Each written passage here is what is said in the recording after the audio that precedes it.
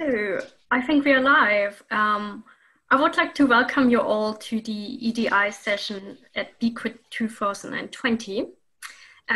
We have a fantastic lineup of speakers here today, and we are planning to talk about our current working conditions and their impact on mental health in academia. My name is Sabine Wollmann. I'm a postdoc at CAT Labs, and my colleague who is going to chair the session today with me is Juani Bermejo Vega. Hi, Juani. Hi, Sabine. My name is Juani Bermejo Vega. I'm a quantum computing researcher at University of Granada, and I'm chairing this session together with Sabine. And so, well, first of all, we would like to welcome all the attendees and our audience. We're very glad you found the time to be here today, and we heavily encourage you to participate in this session. So we hope it will become very interactive between you and our panel members. So feel free to keep on asking questions and upvoting them. But on the other hand, we also encourage our panel speakers to pose back questions to the audience in form of live polls. So stay tuned on Slido and pay attention to what's going on there. So setting up something like that would not be possible without a great team in the background. And there's certainly an amazing tech team that helped us so far, but there are also other members on this organization. And in particular, we would like to say thank you to Naomi Solomons, Jack Biele, and Chloe Clear, who are PhD students in CAT Labs and who contributed heavily to making this year a success. Juani, do you wanna introduce some of our panel speakers? Yes. Okay.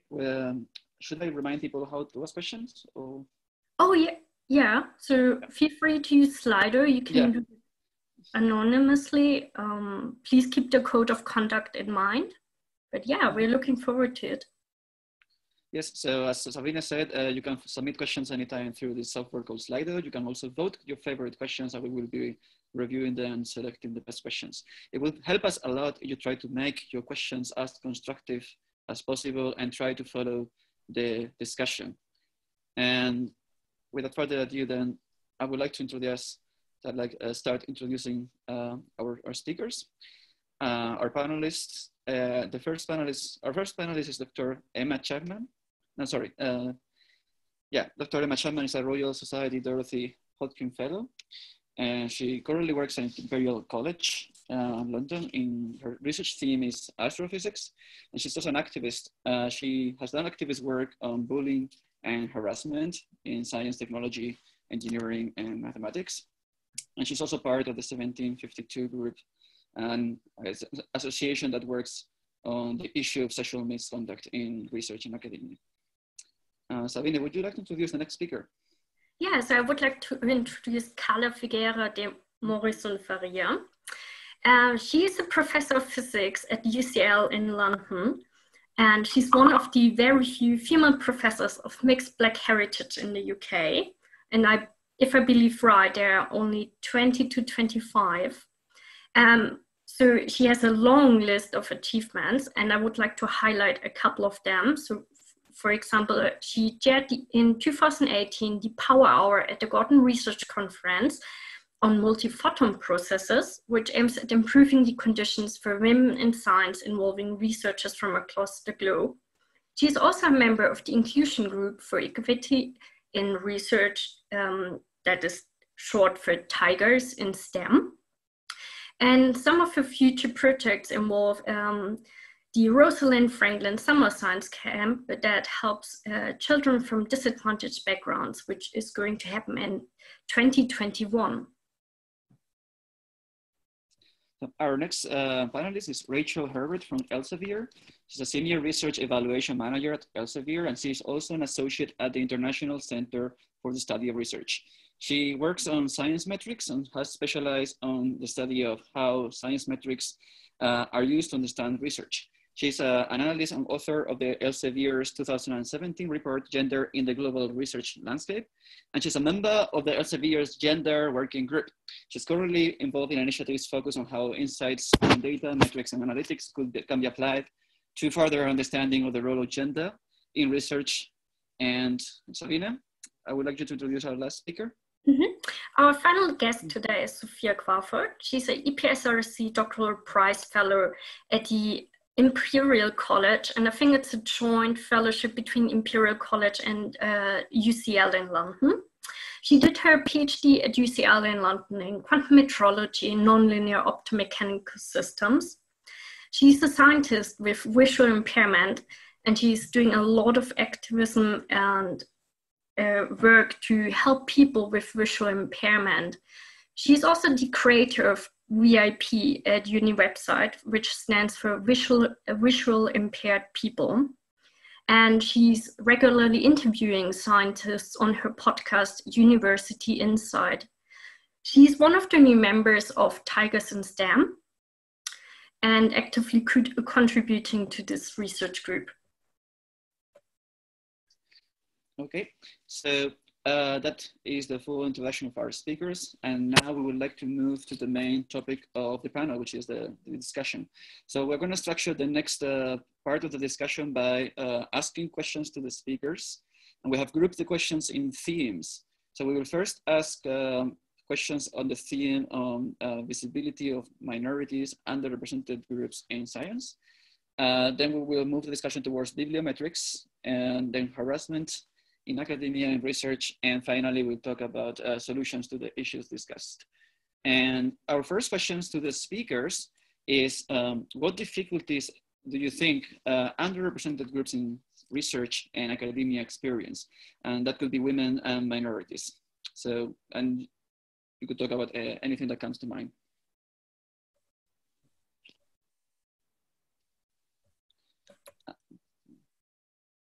Everyone's quiet.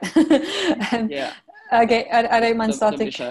Okay, so I guess for me it would have to be the active dissuasion methods that we come across in terms of like harassment and bullying, the obstacles which are purposefully put there by those in power, where they exploit the people that depend on them for their careers.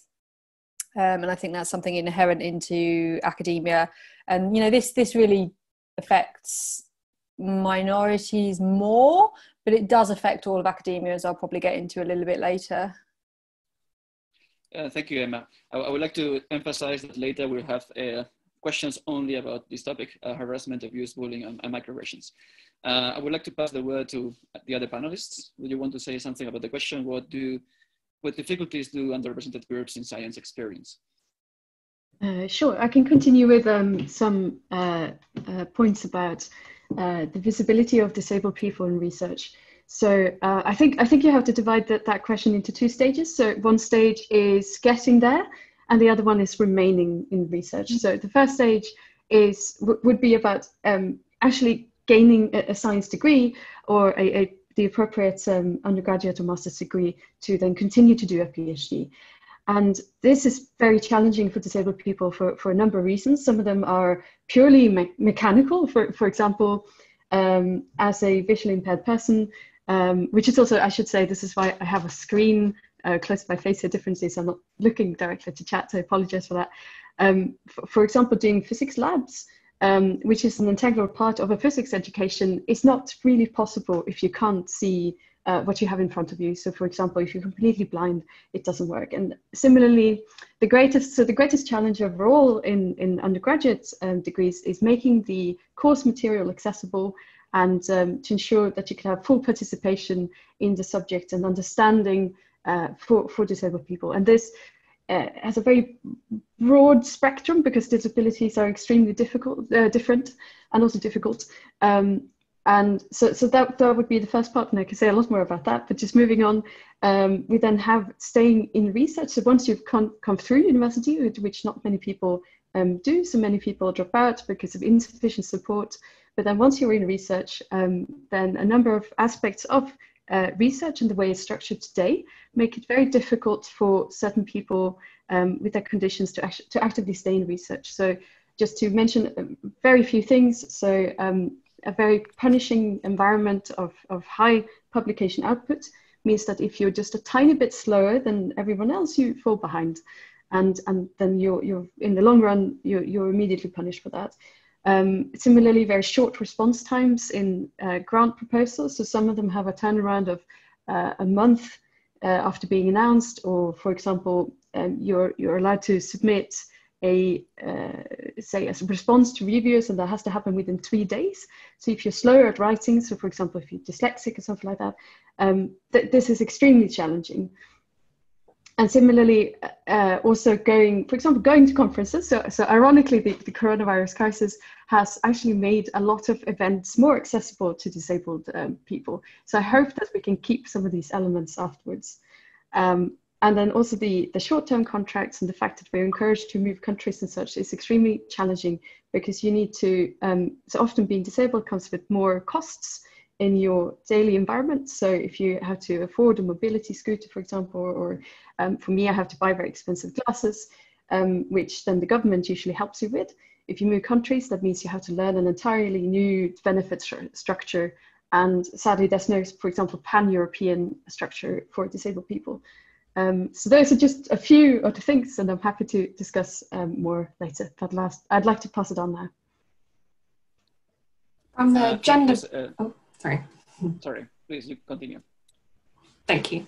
From the gender perspective of the work that we've been doing in recent years at Elsevier, looking at our data, we've certainly found that there's a really complex system in place whereby lack of representation or underrepresentation of women among researchers leads to all sorts of different outcomes.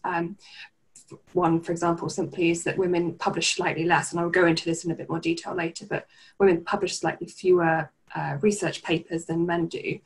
There are also issues around collaboration that works slightly different for men and for women.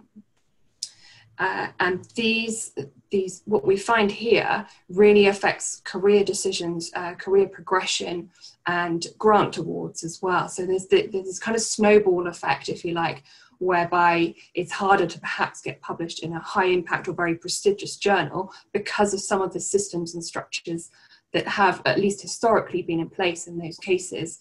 And some perhaps of the unconscious biases in place as well in some areas of the scholarly communication world. So we see, as I say, the snowball effect where it becomes harder and harder for women in particular to progress their career and move forward with these aspects. I would like to make a few points as well. In terms of representation of women and career progression, a key issue is that, unfortunately, the burden of care is still overwhelmingly placed upon women. For instance, I'm organizing a conference, and many female colleagues who are professors who are quite established, they cannot join because during the pandemic, they have to look after the families as well. And what you see very often is that they have to juggle family and career in a system which is set up basically for men, in which still there is sexism. And even if you have a male partner who wants to help, that person is still going to be discriminated because they are going to see that person as someone who doesn't take his career that seriously, etc., etc. So you still have sexism. If you are going through, for instance, grant application processes or peer review processes, what you see is that you have to fight really hard. And many people, including me, if there were no appeal, probably they would publish much less because you get your paper rejected and then you go and you appeal and you keep on fighting, but obviously this takes time and effort. Whereas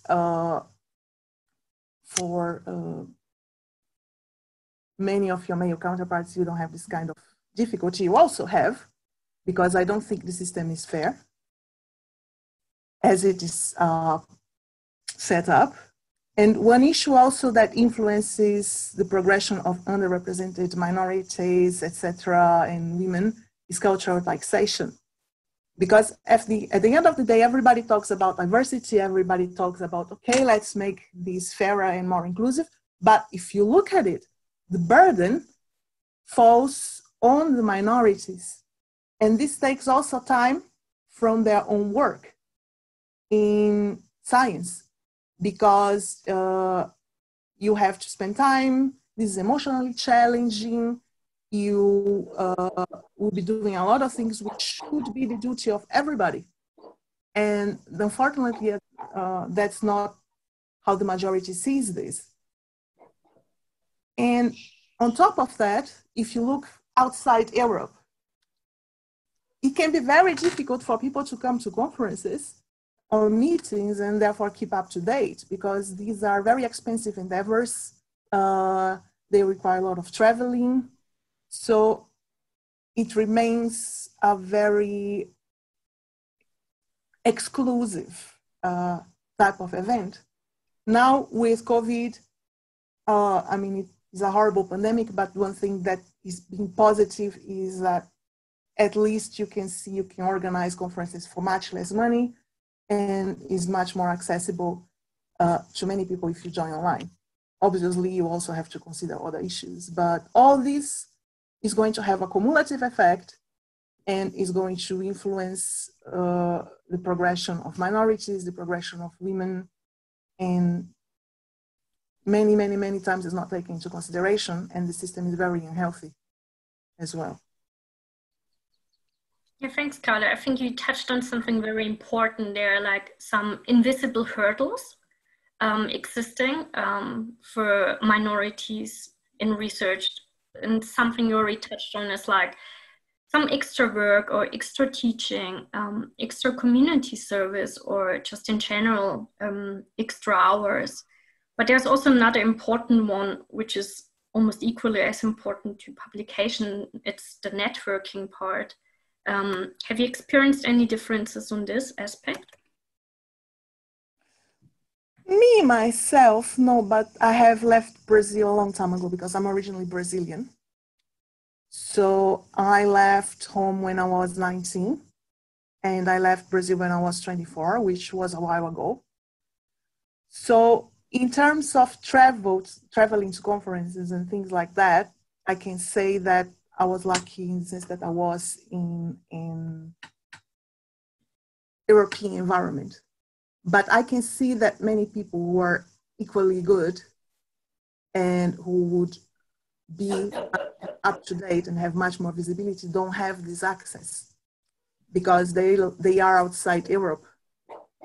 So if you would like to develop a project, it can be much more difficult. On top of that, there are codes of behavior which you have to learn, unfortunately, because the way everything is set up sometimes and in some occasions is a bit like an old boys club, if you know what I mean. So this can be difficult if you come from an underrepresented group and you would like to network. Mm-hmm. Not impossible, but you have to know how to navigate these environments. Can I just add to that there was there's been research done on this kind of thing that might affect minorities and in particular women. The studies have been on for a few years now, and I was just checking because I wanted to attribute this to the right authors. The earliest that I could find of this was discovered in 2015, where the idea of glass fences was put forward. So we're familiar, I think, all of us, with a glass ceiling. There's the idea of a glass fence as well, and that's evidenced by the fact that women in research tend to do slightly less international collaboration than men as a whole. They tend to benefit slightly less if they are in a researcher and researcher, as in both sides of the couple are in research. Women tend to benefit slightly less than men. And there are also conference aspects to this as well, attending and travel and so on and so forth, and also moving countries, so research and mobility.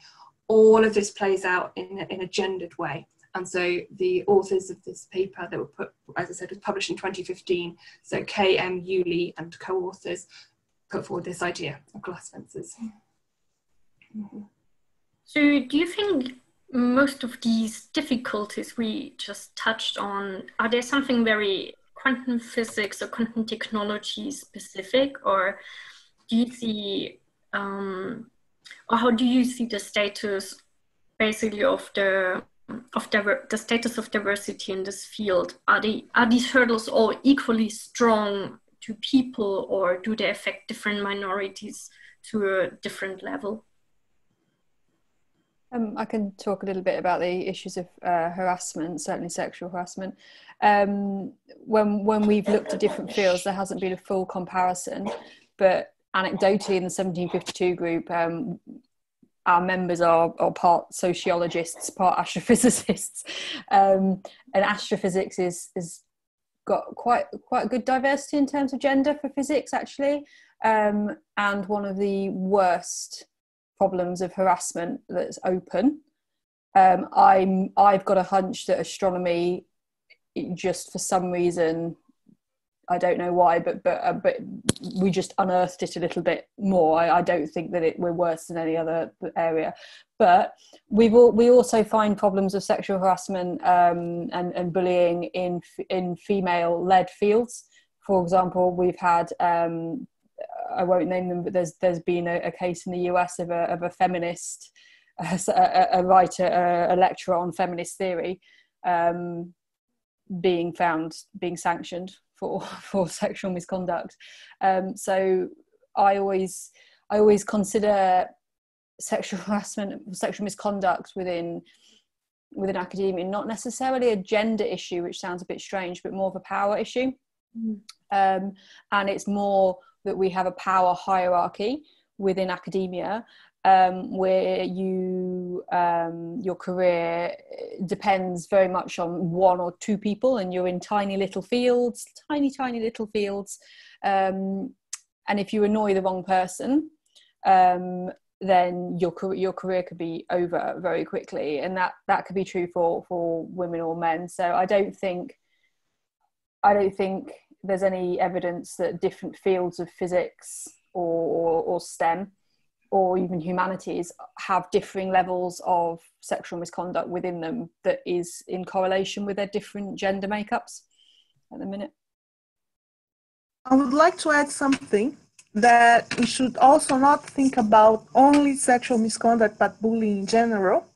And what happens is, as you progress in your career, the way it's set up, it helps those who have a competitive streak, who are power hungry, who are ruthless.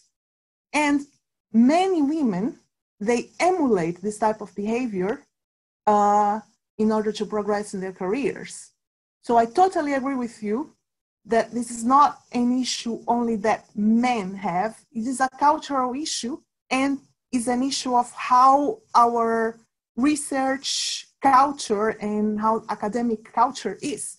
For instance, if you go to leadership courses for women, they always try to convince the women to lean in. Why not convince the men to lean out? Why do you tell people, okay, you apologize too much? Why not go to some people and say, maybe you apologize too little? So what you are doing as a culture is something that is very individualistic, that is very competitive, and that is very ruthless. And what happens is that people who don't have some of these tricks, you have to have some, even if it's only for emergencies, they end up being selected out. And you end up with cases of bullying and harassment also in female-led groups. I know some women who are horrible bullies, and they sit in equality and diversity panels, and they're feminists, and they don't realize that they are bullying like a lot of people. And this is unbelievably sad, because these are behaviors that they have emulated in the course of their careers, because they saw this as the only path to success in that case.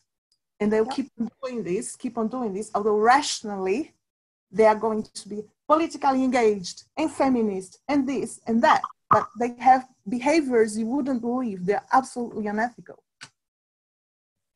Yeah, I found it really striking that the Wellcome Research Foundation, they changed their policies 2 years ago now, to say that when you if you hold one of their grants and you're sanctioned for some kind of misconduct or bullying, then people can complain and your grant could be taken away from you. That's an incredibly progressive policy. It's the only one I know of in the UK, and actually the first person to be publicly punished, I guess, by that route was a woman, who had her £3.5 million grant taken away from her. So I found it quite upsetting that it was a woman who was the first person to experience that. Now we've done a small survey. We worked with the National Union of Students, the NUS, and we canvassed, I've forgotten how many, a few thousand students, not under 10,000, across the UK, and we asked them whether they'd experienced sexual misconduct. And of those that did, it was around 75% a male perpetrator, around 17% female, and then the rest were 1% non-binary, and then the rest of it was prefer not to say. So it was a significant proportion of women, but definitely overwhelmingly male. Yes. Can I just add a really quick? Sorry, they're overwhelming male because of a question of power, as well. Absolutely, it's a question of, for me, it's a question of power. But we are in a patriarchy, and the men hold the power. So yes. This is what happens. Sofia, sorry, you wanted to say something? No worries. I think that was really good to clarify that. I just wanted to add a very quick thing based on what Carla said, noting this, that as women we're often told to lean in and such. It reminded me of a very good point made by someone who worked for a gender equity program in India, who came to UCL at one point to speak, who said that any program that focuses on fixing the victims, as in fixing women in this sense, should be viewed with skepticism, in the sense that if the approach is, okay, so women are, for example, gaining fewer fellowships, let's send them on a training course on how to apply for fellowships. That is just treating the symptom, and similarly telling women to lean in instead of looking at the fuller structure and asking how can we make this a more inclusive environment, and how can we change all the individuals, or ask all individuals to participate. That should be the more general solution to go towards. So something that we've seen said is that harassment is fostered by hierarchies about the power structure in science, and that this is much more general than sexual harassment, including bullying, psychological harassment, and abuse. What would you say about would you say harassment in research is a very widespread issue? And what is the effect of having a culture that foments harassment in our community, the net effect?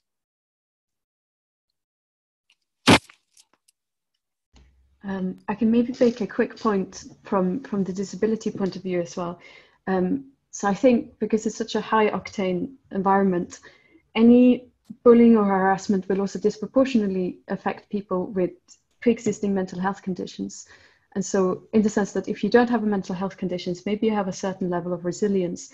But even so, you shouldn't need it, right?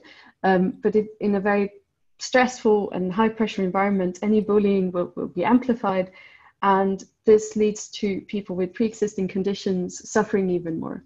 And I think that there are many studies that show that mental health conditions among PhD students, for example, is consistently higher. So levels of depressions, suicide and such are very prevalent among PhD students, and that I think is a scandal. This shows that the levels of support surrounding PhD students and also formal structures within universities, I think, are not enough. and especially to provide additional support for people who need it, it's often it can be quite difficult to access because you have such narrow pyramids. So often you have one PI who's not necessarily trained as a manager, who then heads a group of PhD students. And if you are, for example, the only PhD student in this group, it's very easy to feel isolated. And then with mental health issues and such, that will just make it much worse. Yeah.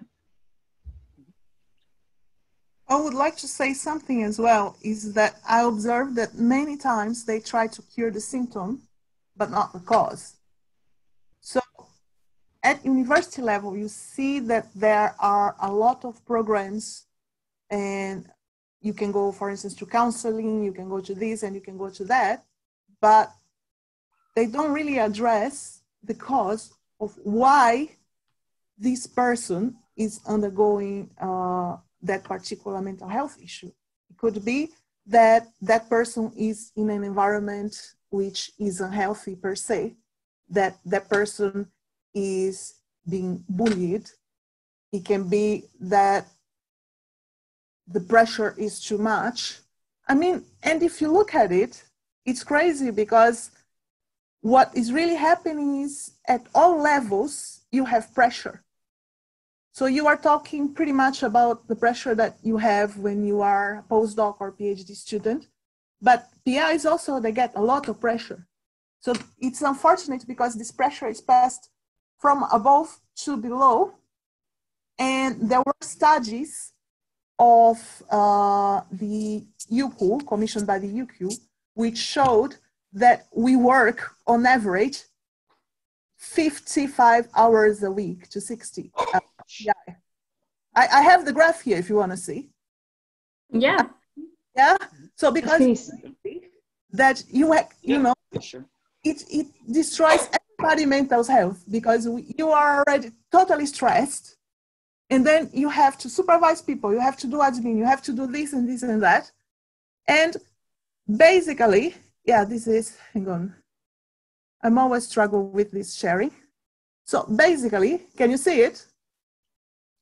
It has started sharing the screen. Oh yes, we can see it now. Yeah. So this is how much we work. So this is the distribution of working hours per staff, professor, etc. And especially professor, you see that you have a huge peak here, 56 to 60 hours, which is absolutely insane. But if I look at it, that is pretty much what I also do, like 10 hours a day the whole week, and then Saturday you collapse and Sunday you work half a day. So this is unhealthy. And what happens is that you pass this on to all the people who are working in your group. And it's just a system that tries to extract the maximum profit with the minimum of resources. I it has in a way that everybody ends up being exploited, and it's horrible.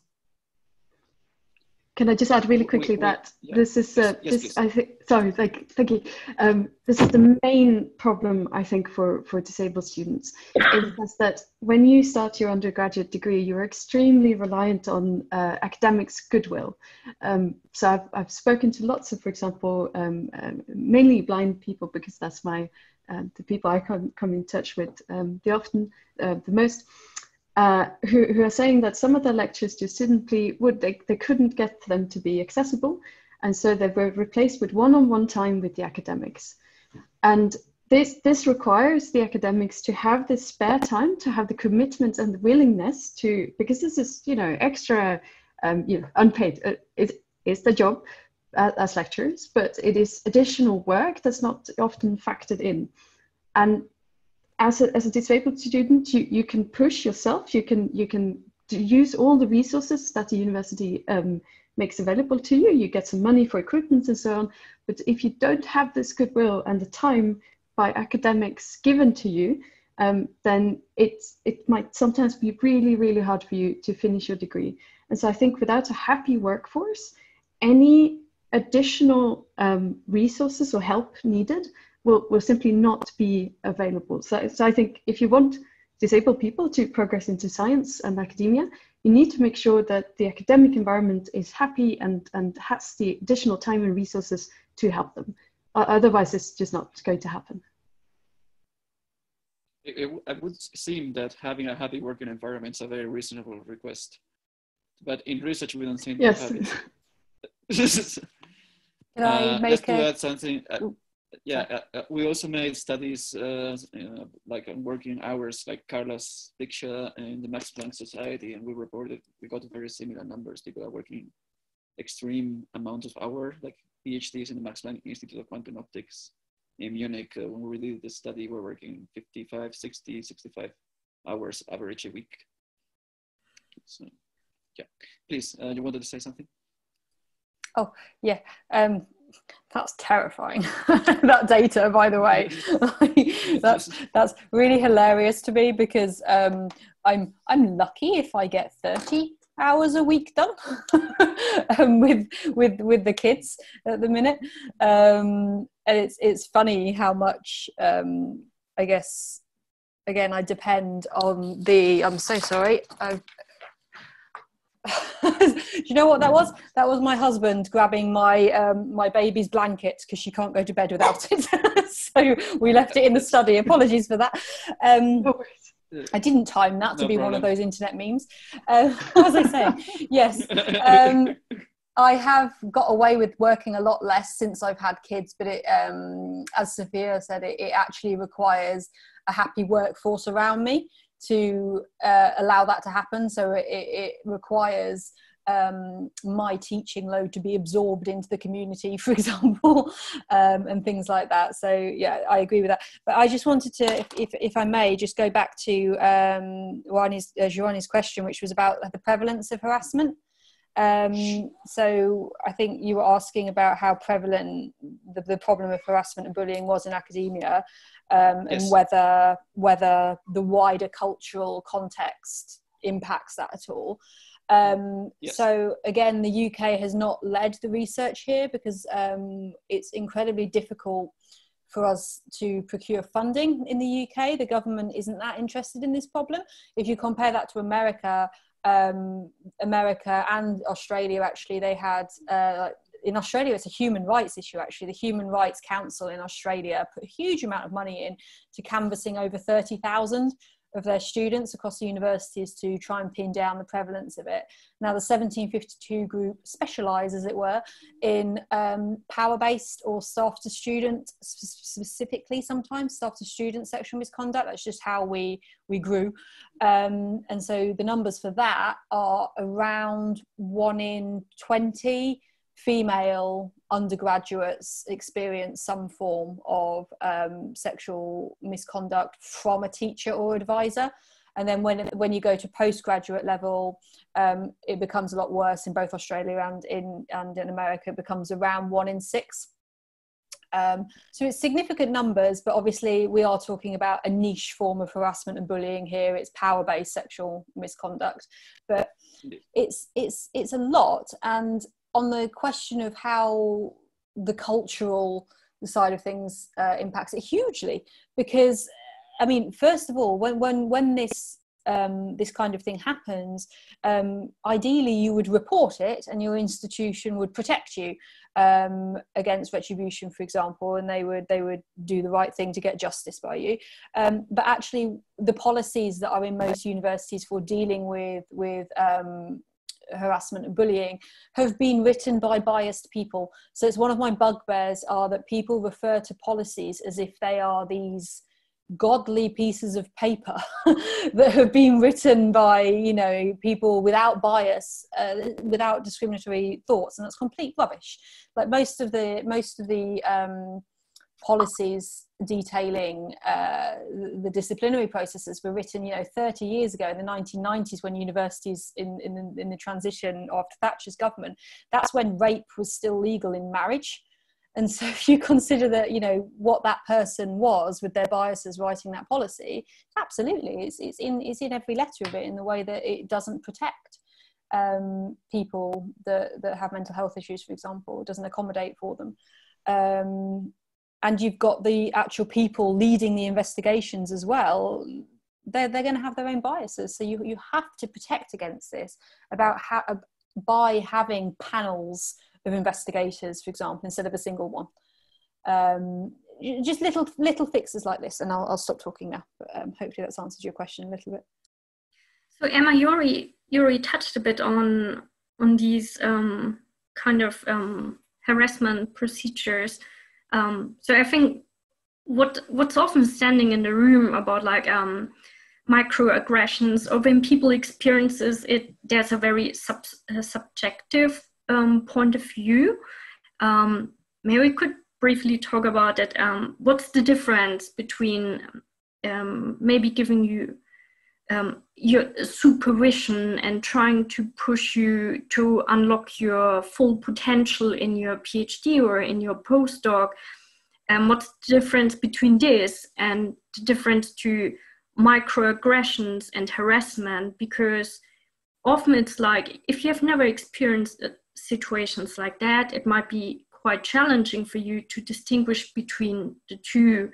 And when would you suggest potential victims to become active in trying to reach out to other people? It's a really interesting question. So the problem of when something becomes bullying or becomes harassment is basically the subject of every defense panel for somebody that has been investigated for this, because quite often people will say that was not their intention. It was not my intention to make them feel that way. Intention should not really have too much sway on a repeated action, which is what harassment is generally defined as. I think one of the most important things we can do within academia with this incredible difficult question is to educate everybody about what is acceptable. And that really came through in our survey. Actually, we canvassed the students for the kind of behaviours that they thought were acceptable. For example, is it acceptable for your supervisor to invite you for dinner alone? Is it acceptable for them to, I can't remember all the other ones now, but contact you by direct message on social media? And we went through a whole load of these. Is it acceptable for sexual relationships between PhD supervisors and students, this kind of thing? And what we found is that the students tended to have quite a strong sense of what was acceptable or not. But at the same time, in the data, what it showed was that the people actually experiencing sexual misconduct, 90% of them didn't report it. And of those, about half of them didn't report it because they weren't sure if it was serious enough. And actually we could see what it was that they had said was not serious enough. And we're talking about behaviours right up to rape. And so it's incredible how we can convince ourselves in terms of self-victim blaming. It's the problem with harassment, and this is why within sexual misconduct we use the term sexual misconduct instead of sexual harassment, because harassment usually it's termed as an unwanted behaviour when you experience an unwanted behaviour. And actually we argue that within sexual misconduct in academia, what we often see is a grooming. We often see like a very gradual grooming of victims, where a serial harasser will canvass their students and see who finds that sexual joke acceptable. And then they might push the boundary a little bit further and see if they still find it acceptable. And suddenly this person, a year later, finds themselves way over the mark that they originally said of what was acceptable. But they feel like it's their fault because they allowed it at every little step.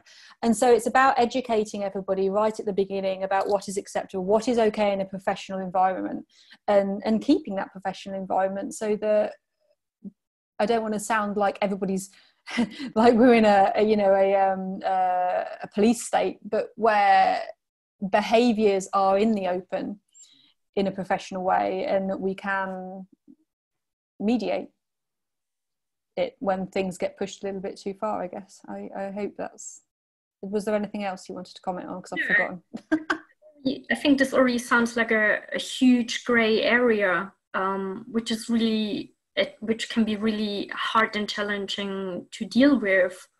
I think there's a question from our audience, and I think they would like to know if there's a difference between the sexual misconduct amongst postdocs and amongst PhD students. Can we observe there any difference, or is researchers a researcher? I'm not quite sure of the question there. Do you mean, sorry, do you mean as in you experiencing it as a PhD student from a postdoc, or do you mean within the?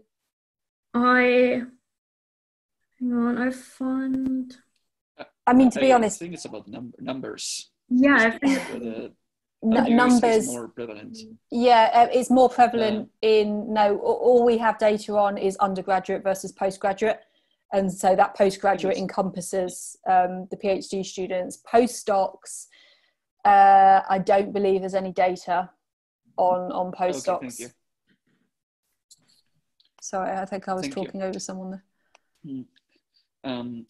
You also, thank you. I think that was the question, that there was a difference in different stages of seniority, whether there is more obvious at some stage. I would like to add something to this discussion about bullying and harassment. One thing that you observe a lot with this gradual process is that it puts the victim in denial, because the victim doesn't believe this is happening.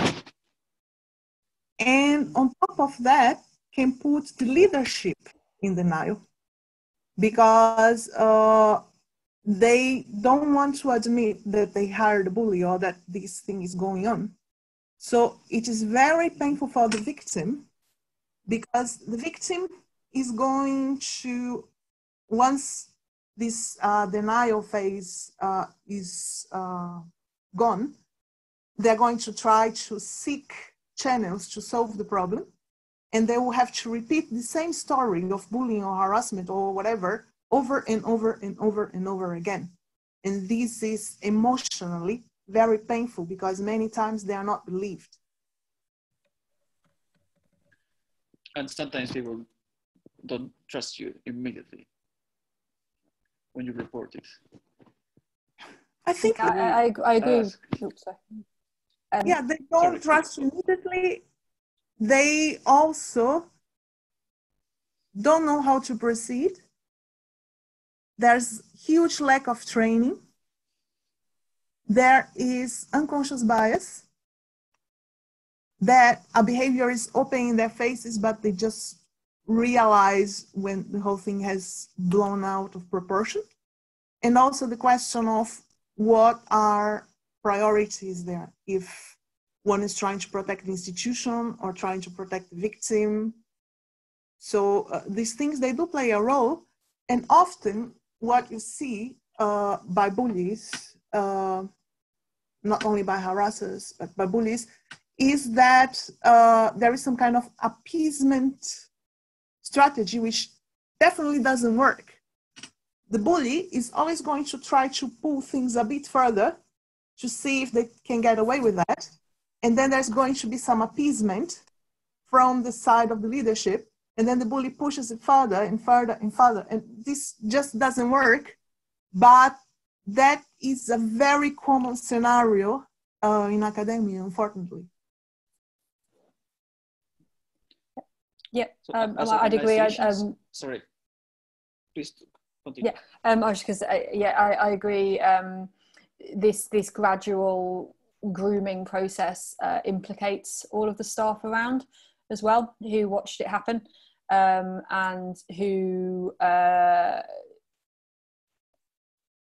turned away from the evidence in front of their eyes that something wasn't quite right.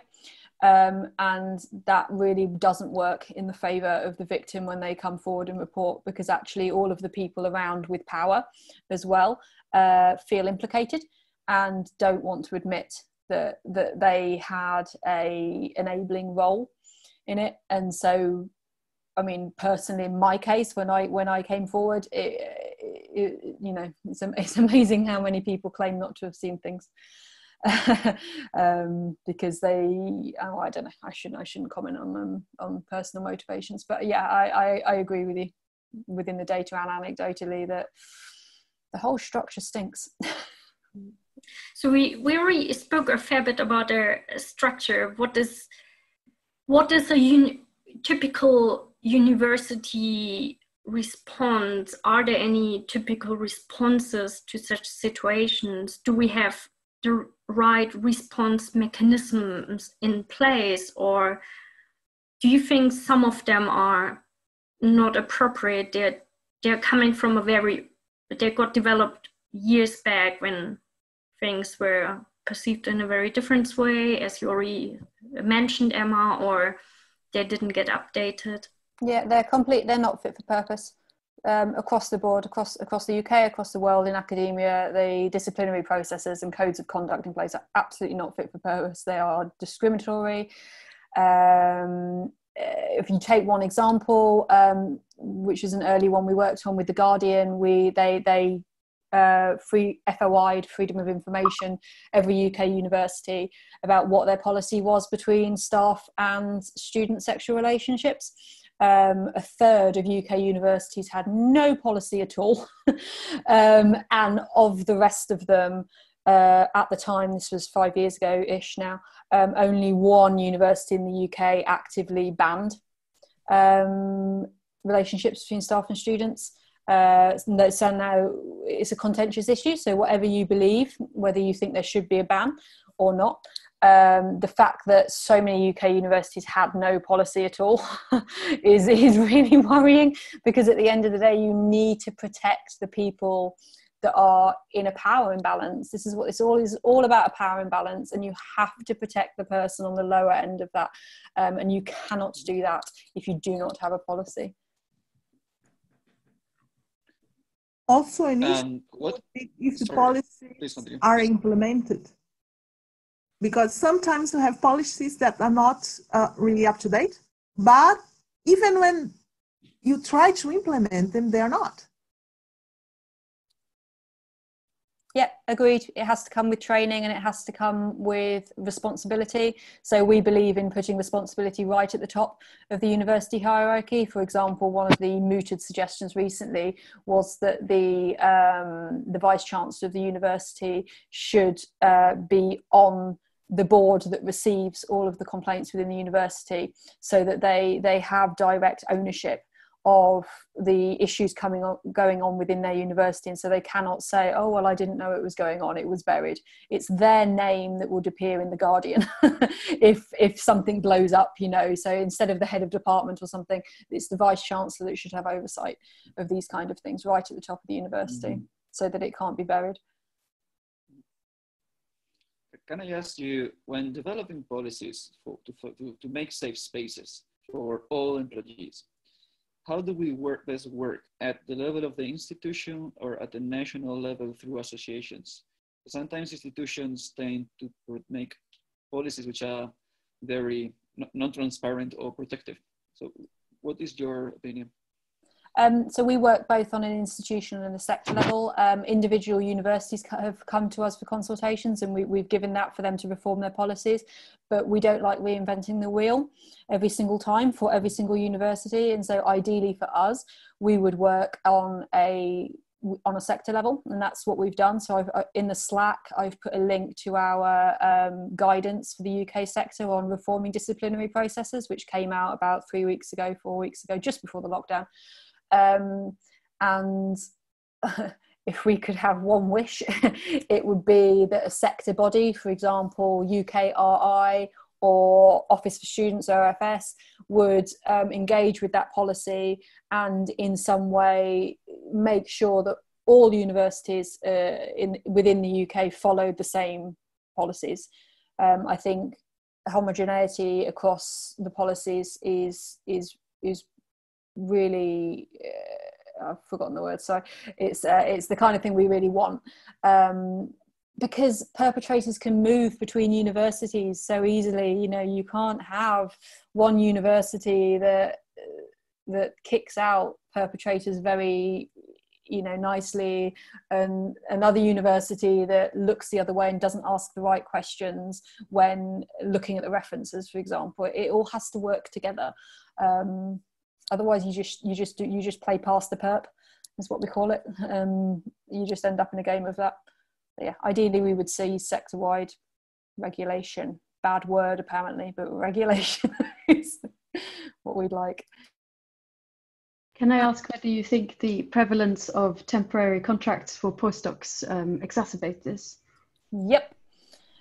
So I feel like I'm doing a lot of talking, so I'll make it very brief. But yes, what we have seen anecdotally in several cases is that universities wait it out. So sometimes if there's a big case, you bring something forward, the university knows that you've got 6 months left in your contract. It's very easy to make a process last a year and then you just walk away. So yes, precarity is very important. I think there's a very similar related question by Anonymous on Slido. And this person asked, how can we help tackle the strong culture of overworking at PhD level? So for example, having these working on the weekends and late nights, no holidays, and still protect our mental health. How do we do that?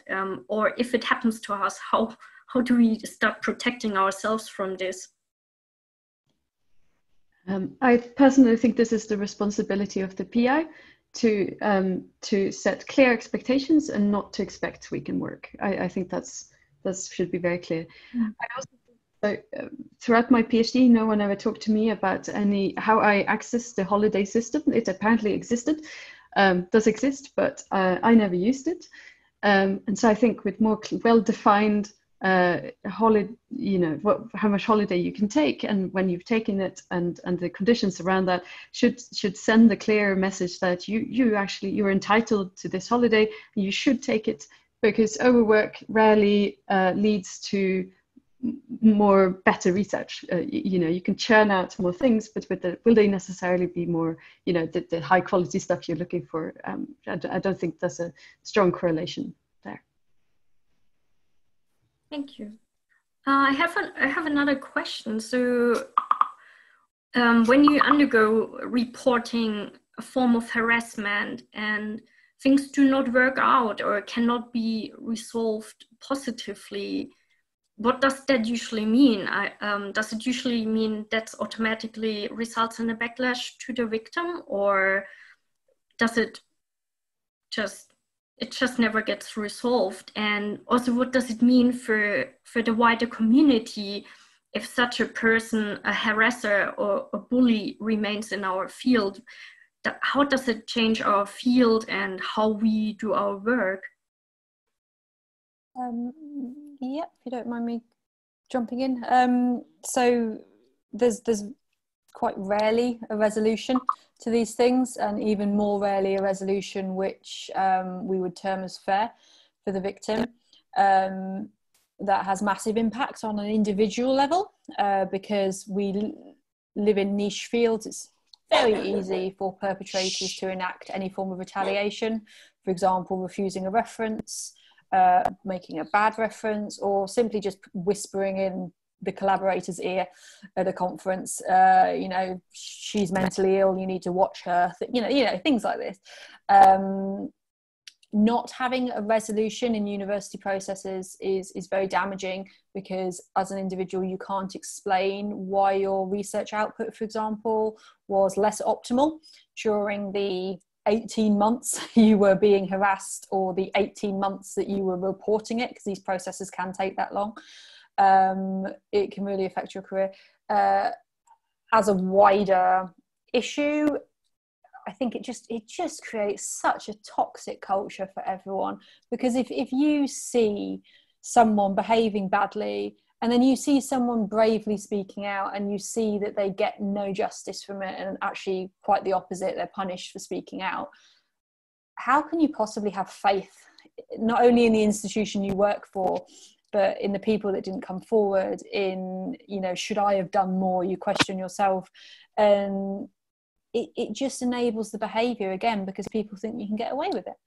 People think that you can, it's okay, and they start saying, oh well, it was a cultural difference, or they were just pushing them a little bit too hard, and they come up with a reason that they did it, but it's just toxic. So yeah, I think it's me done. If anybody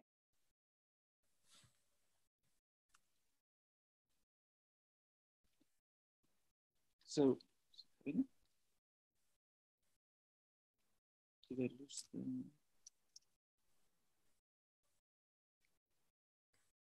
Yeah, we can hear you. Sabine, can you continue? I think I have a problem with my sound. Ah, yeah, okay, of course. So we already spoke about like there's like a bit strong power inequalities in academia, and things are not necessarily balanced out. And so in our field, we have a lot of these research superstars, and there seems to be, well, there's some extra level of protection around them because of the reason how the funding systems in universities work.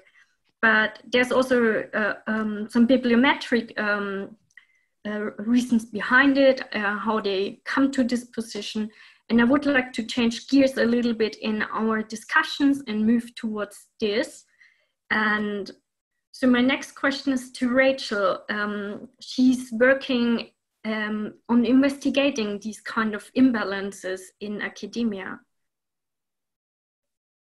Rachel, sorry, can you tell us a bit more what's currently going on there and what you have found out? Sure, and if okay, I'll share my screen. So I've just got a few slides to share with you. Let me go into the presentation mode. Can you see that okay? Yeah. Great, okay. So I've got a few slides, but please do shout at me if I'm taking too long. It's not ever, I've got sort of 6 charts to show you, but yeah, give me a nod if you want me to wrap up. So very, very briefly, what we produced this year is a follow-on to a report that we also produced in 2017, which basically looks at the researcher community and tries to capture the gender balance of that. And we look at it from the aspect of the researcher journey. So it's not just about representation, it's also about the research footprint, careers, mobility, and so on and so forth. But I'm not going to go into the methodology in much detail, but I just want to, the one thing I want to make clear is that what we are working with is gender inference. It is a limitation of the report, but we think the report is so important in what it delivers as a benchmarking tool that we are confident that it is still absolutely worthwhile. So what we took was 15 countries. We took the names of the authors that have published that are affiliated to those countries over 2 5-year periods. And we used this third party called NAMSOR, which allows us to give a probability of gender based on the name and the affiliated country. Because of course the names vary in their perhaps typical, you might say, gender by region and by country. So that's what we're working with. We're not working with self-reported data. And we can talk a lot more about that, but I'll spin on for now. So first of all, what we've been looking at is 2 time periods, 1999 to 2003, and then 2014 to 2018, as I said, across 15 countries. I should add that those 15 countries, because of the way we're doing this gender inference, do not include perhaps as much of Asia as we might like. It's something that we're all trying to work on, but that name gender inference on names works better among non-Asian areas. So anyway, the proportion of women among researchers is increasing, as you can see by the increase in that line. So we've got the 2 time periods, and we've gone from a ratio of about 40 women per 100 men up to 60. So that's positive in terms of the trend over time. And here we look at the countries plus EU 28, actually, as it was at the time, that we've got here. And we can see that quite a few of the countries kind of sit pretty close to that overall statistic that I just gave you. So the UK there is pretty spot on, actually. It's gone from just under 40 to about 60 women per 100 men. There are some outliers. Japan, unfortunately, and we have seen this before in previous research, has a very low ratio of women per men, whereas in Argentina, it's quite the reverse. I won't go into it in great deal of detail right now, but actually that story is a little bit more complex than might at first glance be understood. There are some kind of cultural understandings and cultural sort of specificities about what it means to be a researcher in some parts of the world that play into this. So yeah, it's all in the report, and I'll let you read that in your own time.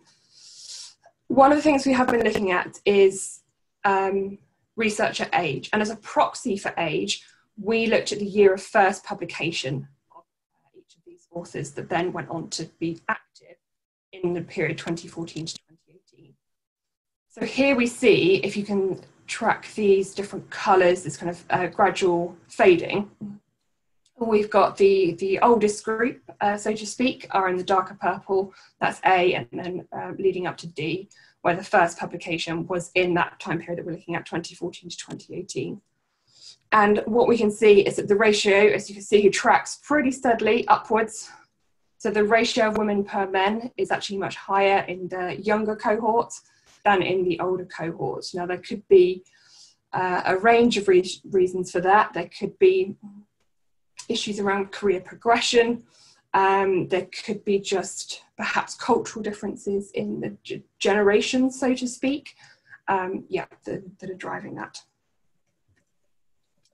And here we see again that we've got across at least some of the countries and regions we looked at, most countries, again, looking pretty similar to that overall statistic that I just showed you. But again, we've got a couple of outliers, Argentina and Japan there, which is showing a slightly different story. Then just two more aspects I want to show you. First of all, we did find that women on average published less than men. So in this chart, if this black line here was in the middle, we would have parity in that that's the ratio of the average number of publications by women to men. Unfortunately, it's not in the middle. We do see that women do publish less. Again, based on those for 15 countries. But what we did find is that women researchers have very similar citation impact to men. Across all authors, i.e., no matter where a man or a woman sits in the author order on a research paper, we found pretty much exact parity. This is the ratio of field-weighted citation impact, which is a measure, again, I'll do this very briefly, it's a measure of citation impact to a set of research publications that takes into account the different citation activities among different subject areas, among different publication years, and among different document types. So it takes all of it, it basically evens everything out and gives us a nice, clean kind of playing field to look at. However, what we did find is that when women are the first authors, then the parity drops slightly. It's no longer quite parity. And yet women's researchers have a slightly lower citation impact to men when they are the first author. So there could be more to unpick there. So I'll stop sharing that. I'm gonna share a link to the report because there's just, I mean, that's just sort of tip of the iceberg, and each of those analyses goes into a lot more detail as well. But yeah, that's what we found. Thank you. Can I ask a quick question? And firstly, I think that's really, really encouraging. So that's fantastic. I was thinking the other day about when also preparing for this panel and trying to look at some data for disabled researchers in the UK and elsewhere, that it is really, really difficult to find data with the same definitions of what counts and so on, but also to compare it specifically for the field. And so I was wondering if, do you think a lot of this research would be helped by, for example, journals asking authors when they publish to actually provide this personal information, you know, your gender, your disability or ethnicity, to try and get a breakdown of this? Absolutely, and it's the direction we're travelling in. So what we recognise is that we at Elsevier have a lot of data with Scopus, our abstract and citation index. We have, you know, so much publication data, we have so much author data, but we don't have that personal information, and we need to be extremely careful there. Of course, we need to be very careful that we are trustworthy and that we have all the right systems and so forth in place to capture that. But the only way we're going to get benchmarks on these other aspects of inclusion and diversity is to ask authors, editors, peer reviewers to self-report some of these aspects about themselves. We would then have to be careful that, of course, we report at an aggregate level that's reasonable so that anonymity is maintained throughout. But it is the direction of travel that we're going in. And actually, we So with a number of people from around the world outside of Elsevier, we've got an inclusion and diversity board that we set up, I think it was in March this year, that's headed up by our CEO and also the editor-in-chief of the Lancet, Richard Horton. And already since March, that's what they've really been tasking us within the company to tackle and to focus on.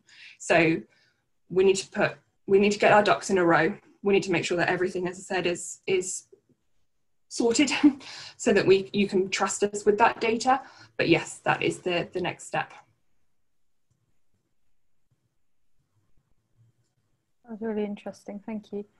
I love that you've got a really angry shark just by your shoulder as well. I can't get distracted. It's like, yeah, get your metrics right. That's what the little shark seems to be telling me. Can I just ask a question? Like, do you think, is there any data so far about the impact of the coronavirus? I know it's so recent, but I'm just wondering, there's a big hunch that all of us have, is that the women aren't going to be publishing as much. And I just wanted to know whether there's anything being done to follow that.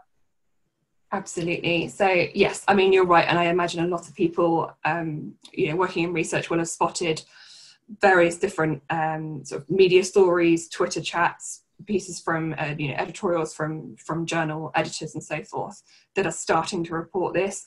We are still in the middle of measuring this, and we're trying to, we need to be careful that we've got the right comparison. We haven't been capturing self-reported gender data for ever so long. So, while we'd love to do a comparison from this pandemic period to something last year, we can't quite do that. So we're looking at measuring it a little bit earlier, perhaps at the end of last year. Certainly, there are the early signs from quite a few editors, from journal editors, are that submissions as a whole are up, but the shares of submissions from women are down. What we haven't got a handle on yet, just because we're still collecting that data, is to what extent that is the case. And then I think, this isn't just for us at Elsevier. I think many publishers are looking at this, and like them, we are all trying to put the right support in place as much as we can to try and help that situation. I mean, many publishers are doing that already in all sorts of ways at the moment. So things from setting up to help editors, for example, we're setting up coronavirus review boards specifically, to adding author resources to our websites to help support working from home and perhaps internet connection issues and things like that. The whole community is doing that, but there will have to be some gender specific resources put in place as well. Yeah, unfortunately, it's slightly too early for me to report on the findings of that at the moment. That was really useful. Thank you. Thank you. Rachel, knowing about all the hurdles minorities have to jump over, so things like Sofia has touched on, like that timelines for disabled people are sometimes different than for others, and also knowing about implicit bias amongst referees, or even the editor you really hope to persuade to send out your paper for review. Do you think papers or publications are a good measure or are the right measure for academic success? They are a measure, but they certainly shouldn't be the only one.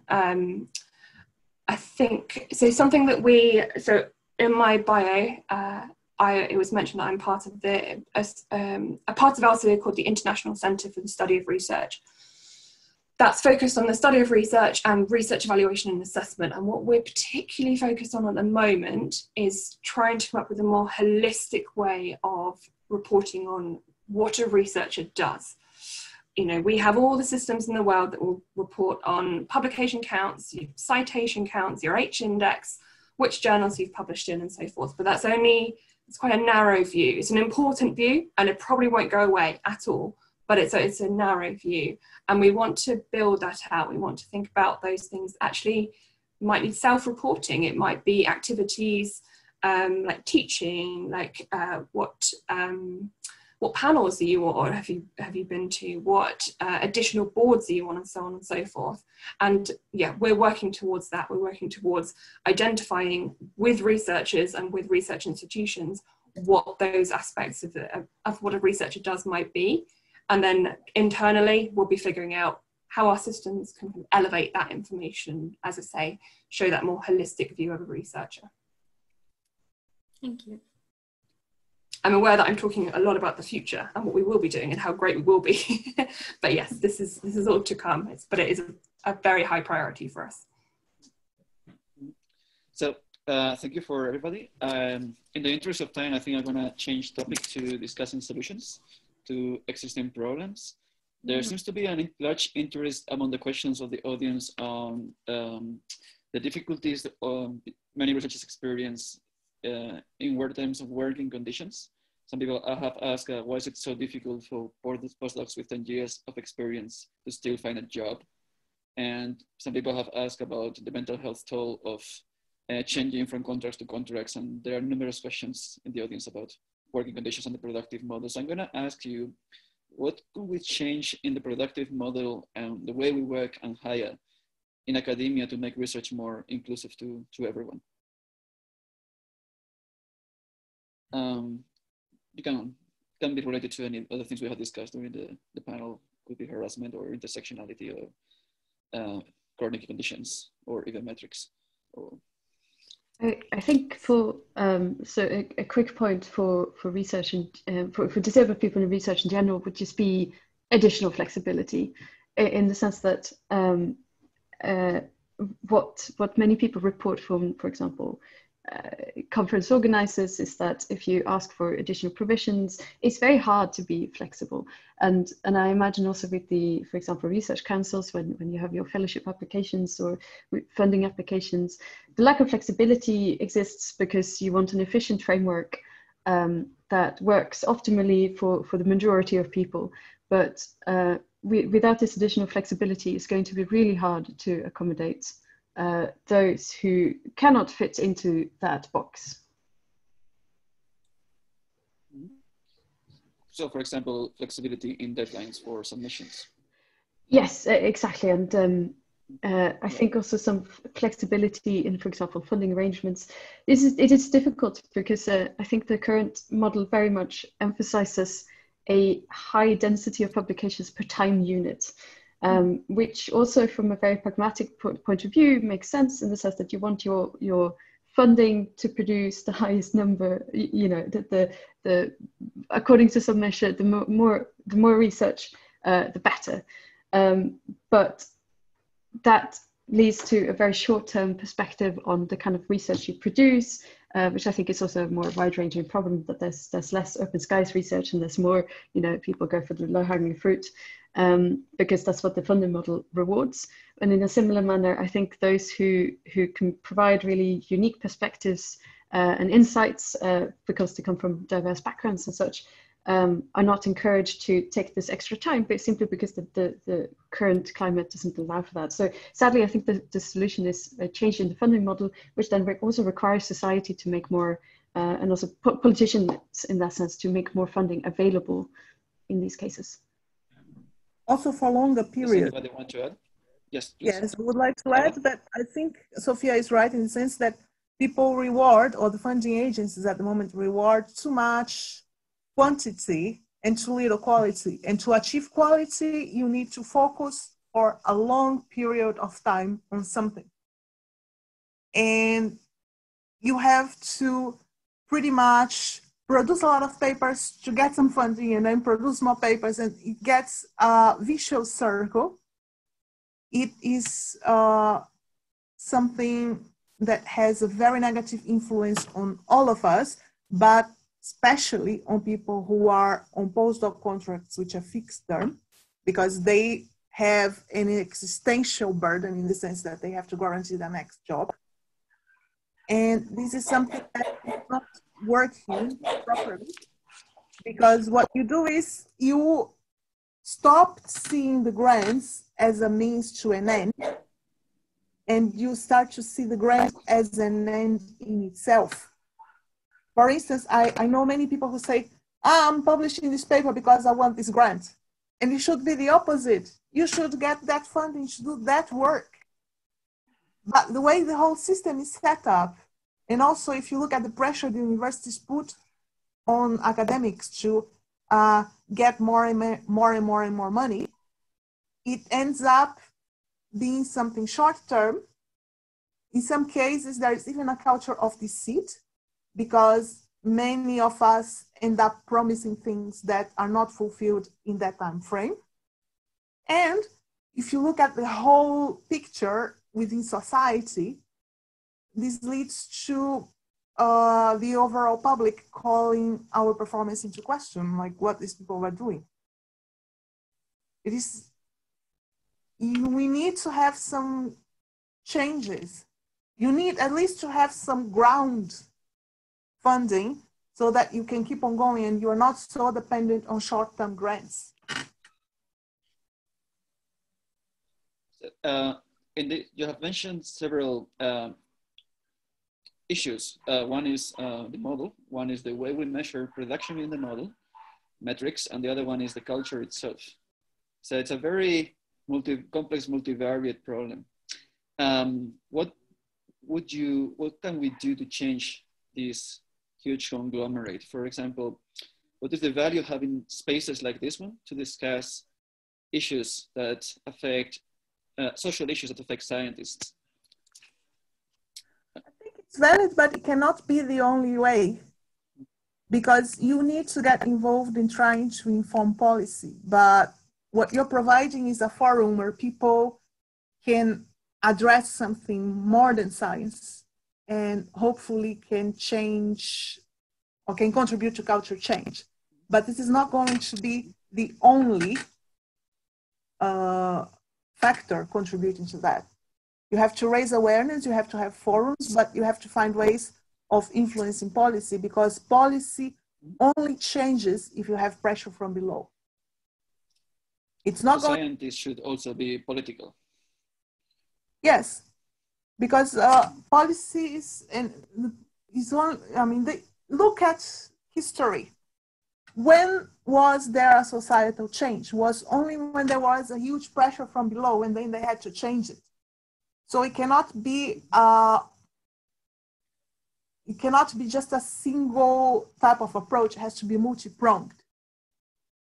Yeah, I agree with that, and it has to be sustained as well.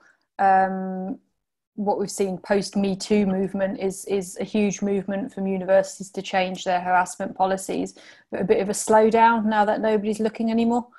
And so and again, with the precarious nature of contracts, unfortunately, some of the figureheads of the grassroots movement have to move on because they can't find a job. Yeah, so it has to be a sustained thing, and I think it was Carla who said it, but I think honesty is one of the most important things in all of this, in educating the next generations for getting jobs. I hate it when PhD students are used as a resource. They're referred to as a resource in meetings, and actually they're human beings who have a right to be trained properly for a range of careers and spoken to honestly about the chances of them actually getting an academic job, which are small. And we should recognise that and see a PhD as a training programme for a much wider form of careers. It's not a training position to be an academic. That wouldn't make sense because the most people don't do it. So yeah, it's about honesty. And can I actually ask a question, because I'm a astrophysicist, so I've not been at the whole of this conference at all. But what number of participants tune in to the other sessions? Do you know? To the scientific talks? Yeah. I think there were about 200 to 250 people. See, that's really good then, because you've got about 130 participants on this call. And I was trying to figure out what kind of proportion are actually attending the EDI session, because that's very impressive, because normally, you know, the conferences I've been to, the EDI sessions are a bit more like tumbleweed. And it's the same people that come every time, and that's not an effective way of instigating change. What you need to talk to your much wider audience, which is exactly what you've done here.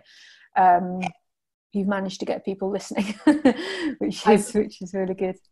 I presented last year to a conference at a lunchtime session. The previous session ended, 400 people traipsed out, 6 people stayed. To a session where I was presenting. That was tough. And it was a huge room, and I couldn't even get them to move forward to be a little bit closer. So yeah, but I wanted I wanted to just add that I completely agree about the multi-pronged approach.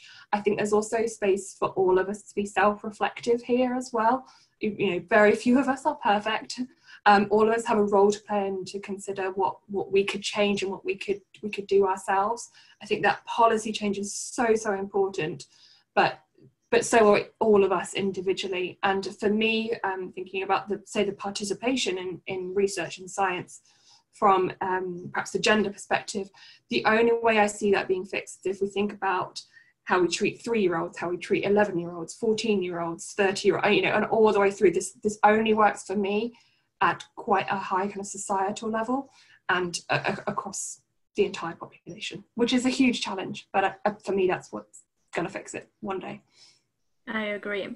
There are a couple of questions from our audience, which I would like to could I just follow on for that really quickly?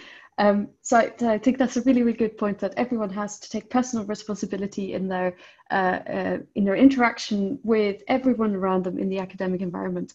But I also wanted to say that I think a particular responsibility lies with the PIs and the so-called, you know, the superstars. And if there are any of you listening to this talk, I think please take it to heart that you have the influence to try and change a lot of things in this field. So for example, there was a study that found that some disabled people found it was actually easier to get PhDs with people who were these big shots, or well-established figures, I should say, because they were less worried about super high outputs, and they actually allowed these students to take their own time and go about their own thing. So if you have the influence and power, if you are in that position, I think that you have a huge responsibility to try and use that in a very positive way.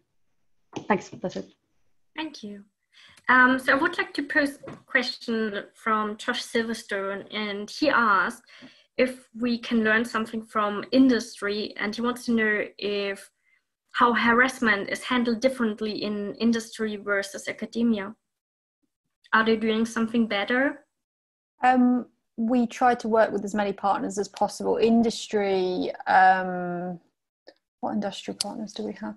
We don't tend to see a big difference. They're not doing well compared to academia necessarily. I think because, as we've touched on, it's a cultural problem, it's a power problem, and you get that in academia, industry, and everywhere, where you have the people in power exploiting those not in power.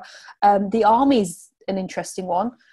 So within the army, we find that actually they have huge books of codes of conduct when it comes to sexual misconduct, because they are in high pressure situations and they have to be sure that people are behaving properly.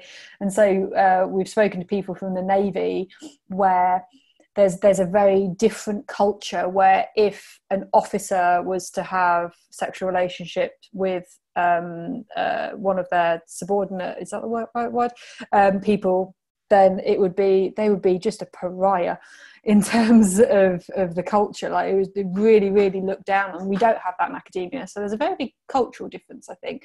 But in terms of learning with how they deal with them, academia seems to be one of the worst places for firing people.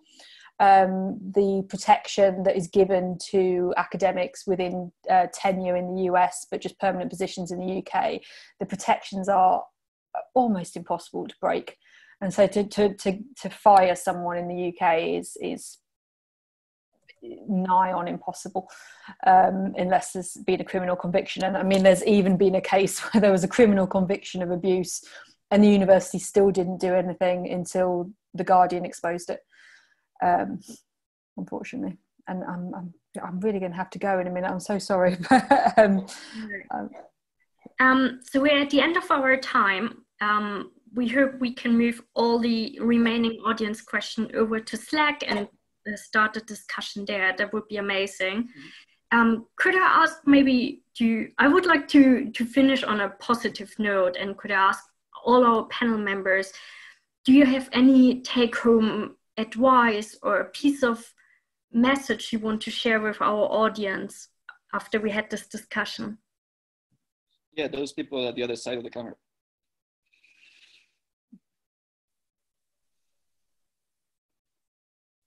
Well, if you want a positive message at the end, we've been measuring the gender balance of the research community for many years now, going back to, I think, to at least 2015. Every time we look at it, it gets a little bit better. That representation of women among researchers, the research footprint, the relative publication output and so forth, it gets a little bit better every time. And that's because of all the effort that so many people around the research community are putting in. It's about the practices that are being shared amongst publishers, editors, researchers, and so on. It's not perfect, we've got a long way to go, but it is getting better. Thank you. We also accept tiny pieces of advice, by the way. Yeah. I would say that in terms of if you've experienced harassment or bullying, the difference from a few years ago is that now there's an army out there ready to help you. So that if you do want to come forward, and it has to be your decision, there are journalists which specialise in exposing this. There are lawyers that specialise in taking legal action against universities on this. There's our own website. There are other websites with advice for complainants, which just didn't exist a few years ago. But also, if you have experienced it, there's almost, how do I phrase this? You don't have to come forward. Something that has been released in the last few years is that real need for people to come forward with their awful, awful, soul-wrenching stories of what's happened to them. We've got a lot of them in the media now. There isn't that pressure to come forward anymore. And I think certainly for me a few years ago, not having that pressure would have helped me deal with it a little bit more on a personal level. You don't have to come forward if you don't want to anymore, but if you do, there's an army ready. I think I can. Sorry. Yeah, thank you. I like to call it a big family. Yeah. In terms of positive messages, Sophia? I think we just have to look at history. Sorry, I interrupted you. I think we just have to look at history. There's a lot to be done, but things have been much worse. So, we all have responsibility. It's not because we are scientists that we are not political beings. And every one of us has responsibility to ensure things keep on getting better. It's not time to be complacent. You can see that you cannot take anything for granted. If you look at Brexit, if you look at Trump, if you look at all these things, but still things have improved. And they will just continue to improve if we make an effort, and a joint effort. This cannot be the burden of minorities. This cannot be the burden of underrepresented groups. I think also ending on a very positive note, the number of or the technological revolution in the last 10-20 years with the internet, with computers becoming really powerful, has meant that disabled people have a participation in society and in education and in research that they've never had before. And especially for visually impaired people, especially anything text-based is accessible, and they can access it, and it's been great. And even from 10 years ago when I went to uni at undergrad, it's become so much better, and I'm really encouraged by that. And I think if anyone has a disability and it's your dream to be a researcher or to do a PhD or to continue in the field, don't give up. It is hard sometimes, but with creativity and supportive people around you, it is brilliant, and you can enjoy it a lot. And do it. Just go for it. Just don't take no for an answer. Well, thank you. I'm very glad to hear that you observe some positive changes. So I think we reached the end of our time together today, but I would like to point out to everyone that we are moving over the questions which you have posted on Slido to Slack. And also our tech team has just informed me there is a way of continue to ask anonymous questions. So this is either by directly emailing Will Dixon, a member of our tech team, or any other member of the tech team, and ask them if they can post a question in an anonymous way on the Slack channel. Alternatively, you can just stay on this Slido chat here, which will remain active throughout the day, and our tech team will continue copy and pasting the questions that come into the Slack channel. Thank you very much to all our panel members here. That discussion has been absolutely wonderful and I think very insightful. Thank you so much. Thank you for organizing. Thank you. You have a nice day. Bye.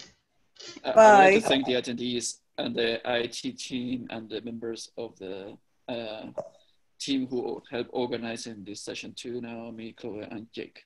With that, I would like to let's go have some coffee for all of us. That's good.